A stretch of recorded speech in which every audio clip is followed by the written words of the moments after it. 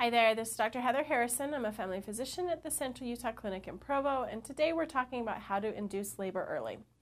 So there's no unmedical way to guarantee inducing labor early. People talk about, driving over railroad tracks, doing jumping jacks, doing curb walking, eating spicy food, Chinese food, anchovies. There's lots of things that people will say that you can do to make yourself have a baby, but in reality, a lot of times as you're getting to the end of pregnancy, your body's getting ready itself and there's no guarantee.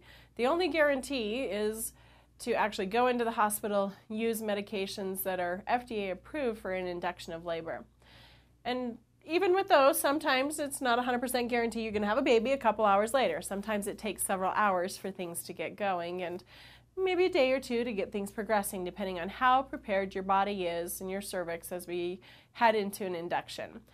Medications that we often use for induction, there's medications called Prepidil or Cervidil. Those are a prostaglandin medication that is a gel that we often use up by the cervix every 6 hours or so to help to ripen and soften the cervix and make it more amenable to an induction.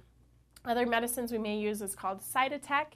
That's another medication that helps to ripen and soften the cervix to get it prepared for an induction with medication like Pitocin. Pitocin mimics the natural hormone oxytocin, which encourages that uterus to start contracting regularly and strong enough to get that uterus to the point where the cervix is going to start thinning out, dilating, and allowing that baby to move down into the pelvis and eventually then be born.